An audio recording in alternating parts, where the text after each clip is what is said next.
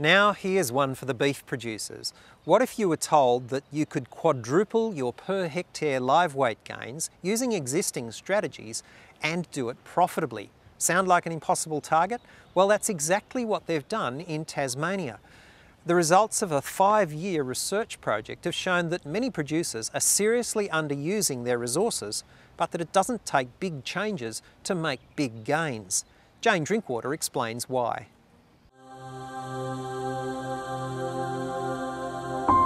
Ample feed for growing stock is a welcome sight, but how can producers be sure they utilise pasture to its full potential? Tasmanian producers have found some answers thanks to the state's Red Meat Targets program. 5 years ago, the project's Winnaleah trial site set out to lift production to over 4 times the state's average, a challenge local producers watched with increasing interest. Well, I think the headline was the initial aim for 1,000 kilos of live weight gain per hectare, and then to hear that they were going to attempt 2,000 kilos, we were pretty keen to go out and have a look how they were attempting to achieve that. The project quantified live weight gain improvements resulting from the successive implementation of a number of known strategies. I think the work that was done that preceded this was really looking at each of the components of this study in isolation. This study really took the best of all, the best practice of each of those components and combined them into a whole farm system. The first step was to find the most productive grazing system. Set stocked and a range of rotationally grazed trial paddocks were set up. And there was about 200 kilos per hectare live weight gain per hectare per year difference between the 3 systems. So in favour of the more intensive grazing system and of course more rest for the plants. After transferring the best grazing system to all trial paddocks, the next step looked at fertiliser application. We applied nitrogen in 3 ways, obviously none as a control versus a couple of applications, about 45 kilograms of nitrogen per hectare per year in the autumn and early winter, compared to a system of putting 30 kilos of nitrogen per hectare per month following the grazing rotation, and that was worth another 300 or 400 kilos of live weight gain per hectare per year and was profitable. The final step was to add irrigation to the mix, and the results?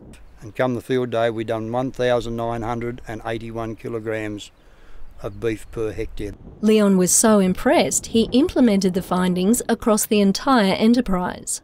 We've done it on whole farm and we've lifted our production here on this property from about 20 to 30%. I would suspect that 50% of that would be profit. Instead of having 1.86 hectares in a paddock, we ended up with probably 10 or 12 hectares in a paddock and split that up into 4. Even cows and calves are intensively grazed here. And when we had sheep here, we done exactly the same with them. Shifted them, every 2 or 3 days. Leon showed the strategies can be practical at a commercial level. If you go out and if you set your farm up to do that technology, like you fence it accordingly, put your water troughs where they're supposed to be to coincide with your movements of your animals. One man can go round and he can go out on Monday, Wednesday, Friday for 2 hours on each of those days and move them animals, and that's all that needs to be done. They look after themselves. The gains to be made will potentially just make the extra labour costs fade into insignificance. The results from here at Winnaleah demonstrate that a well-managed site using well-known production tools can lead to dramatic increases in productivity, profits and sustainability. It's not saying that everybody in temperate Australia aims to produce 2,000 kilos of live weight gain per hectare. You've got to come up with the benchmark which is applicable to their system, in their location, in their year. And that's what it's really all about. If you take the principles, you've got to make them work for your system on your farm. Ian Dickinson is keen to do just that. Currently we're on about 260 kilos per hectare across the grazing enterprise on the property. It should be able to be doubled. And the principles can be applied to any grazing enterprise. Wherever you have a grass-based livestock enterprise, it's relevant in my view. It's probably as or more relevant in the arid regions, because the important part about block or rotational grazing is that rest period. And some of our environments need more rest than others, otherwise it's not sustainable. The Winnaleah trial is just one success story from the Red Meat Targets project.